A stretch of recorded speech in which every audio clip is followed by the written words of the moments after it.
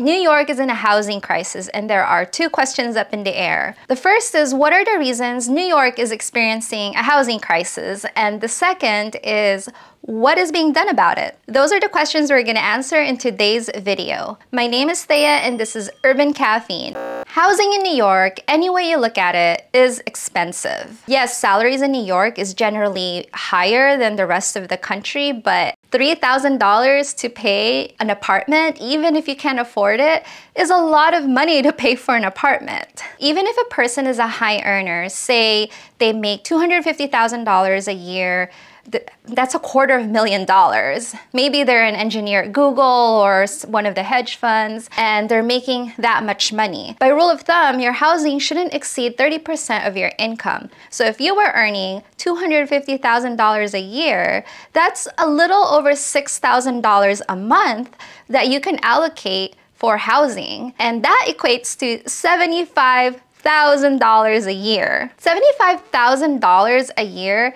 is another profession's salary. That's a lot of money just for housing. And there's so much that a person can do with $75,000. And then there are low and medium income earners. And because there is a shortage of apartments or houses in New York City, it's hard for someone with a lower income to compete for an apartment. So here are two big reasons, and there are other reasons out there, but two big reasons why we are in a housing crisis is, first, there's this imbalance between housing stock, meaning how many houses or homes are available in New York City, and the job growth. From 2010, which is over 2 decades ago, until now, the amount of homes in New York City grew by only 4%, while the jobs grew by 22%. That's 5 times more. Jobs attract people, so the more jobs available, there are going to be more people wanting to move to New York. But since the amount of housing did not keep pace with the job growth,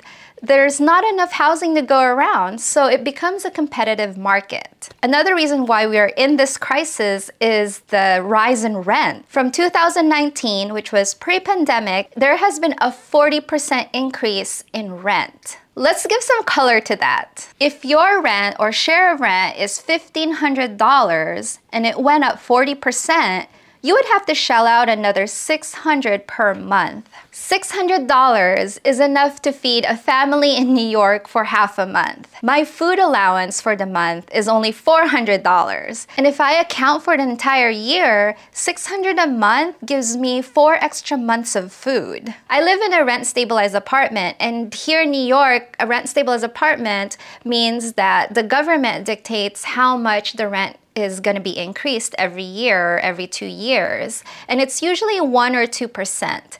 This last year, my rent increased by 3%.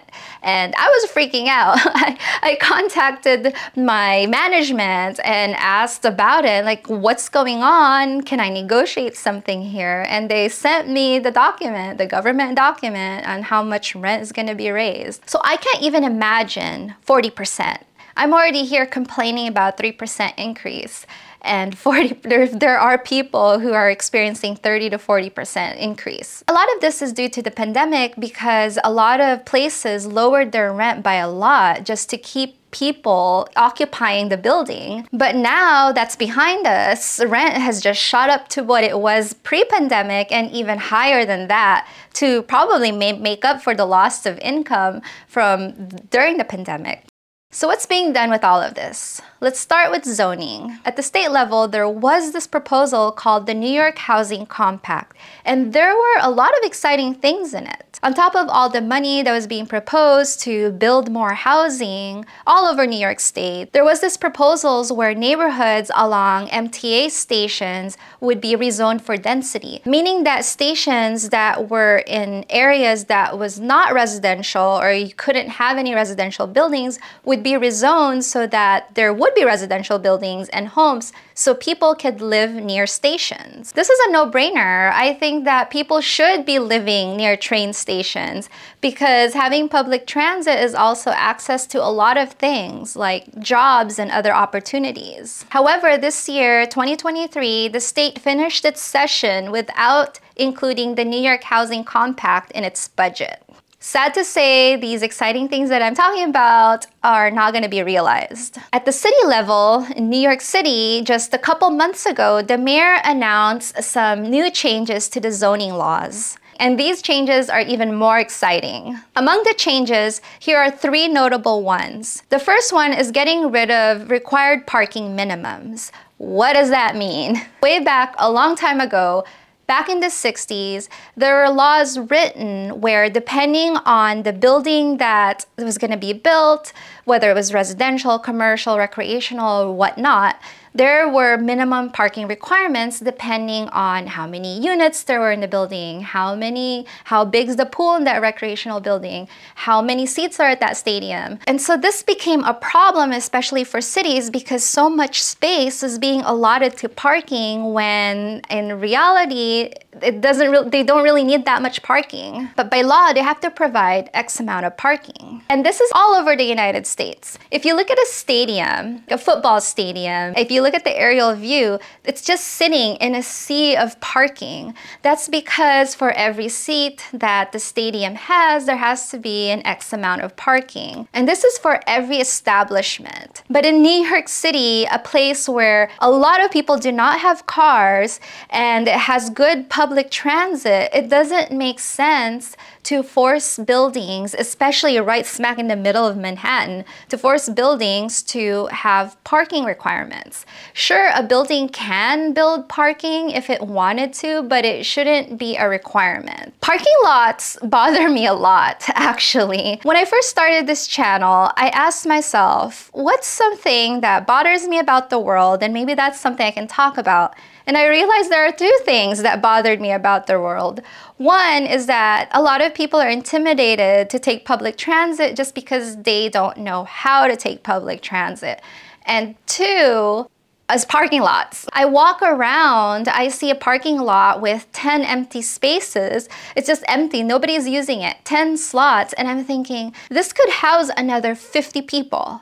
Maybe 100, I don't know, depending on how tall the building is, but that's such a waste of space. It's such a waste of real estate. Eventually, I do want to make a video on just parking. I think that's a very interesting topic, so make sure you look out for that in the future. The second thing worth noting in the announced zoning changes is contextual infill. What is that? A good way to explain this is through this picture from Daily News. If an establishment has a 1-story property next to a residential building, the residential building could fill in the space above the establishment next door, therefore creating more housing units. In architecture, contextual design simply means designing something that takes into account its surrounding. So in this case, it takes into account that there's a space above an establishment that could also be used for more housing units. And the third notable thing in the September announcement is that garages can be converted into homes. People with large enough property where they can build a second home on their lot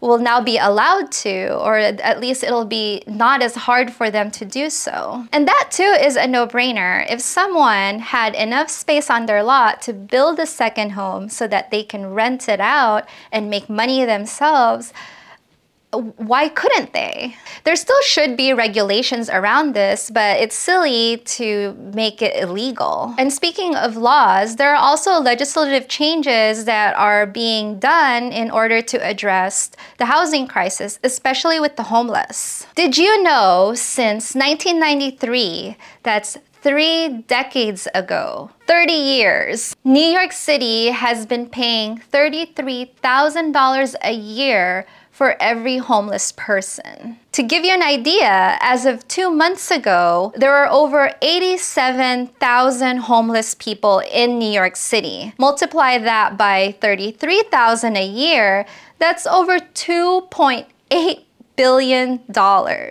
That's a lot of money. So what is the city doing to address the homelessness? First, for families that are in shelters, there is a 90-day waiting period before they can access a housing voucher.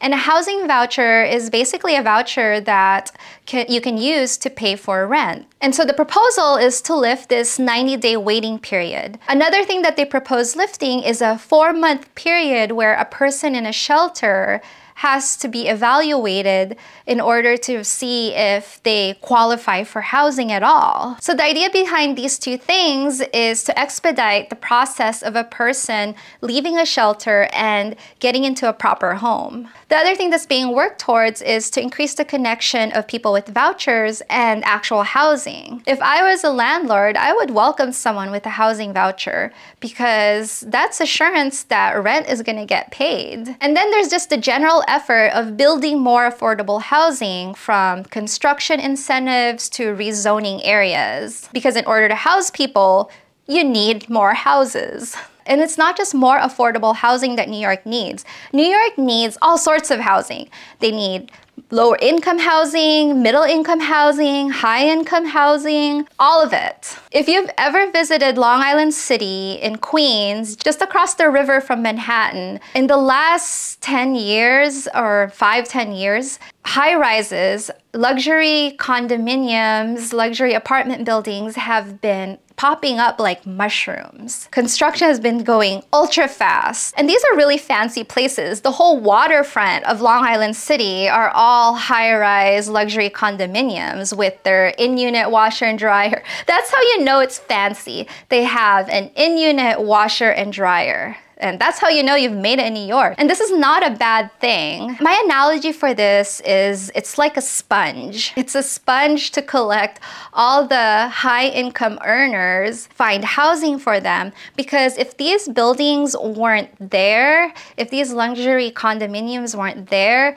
then all these high-income earners would be competing for all the other houses in New York City, and it's going to be hard for low and middle income to compete for what apartments are left over. In a way, it helps keep rent affordable for everybody. We just need more housing units for all income levels across the board. So I hope this video sparked some interesting thoughts and discussions. If you've made it this far, my question to you is, have you had an interesting housing experience, whether you live in New York or somewhere else? Comment down below. Mine was that my first apartment here in New York, it was a handshake deal. I didn't show an ID, I didn't sign any paperwork. I just said I'm able to pay the rent every month, and that was that. And in other news, the holiday is upon us. I can't believe we're almost at December. And this video is publishing during Black Friday weekend. And I'm running a promo from now until Monday. If you buy 3 stickers, you get a 4th one for free. I also updated shipping costs, so international shipping. I have some flat rates available. The way shipping is computed in the system is just insane. So I provided some flat rates for those in other countries, so you can buy some stickers. And if you buy some stickers, make sure you tag Urban Caffeine on Instagram. So shop the best merch ever at shop.urbancaffeine.com or the link in the description. Again, thank you so much for watching, and until the next video, happy New Yorking.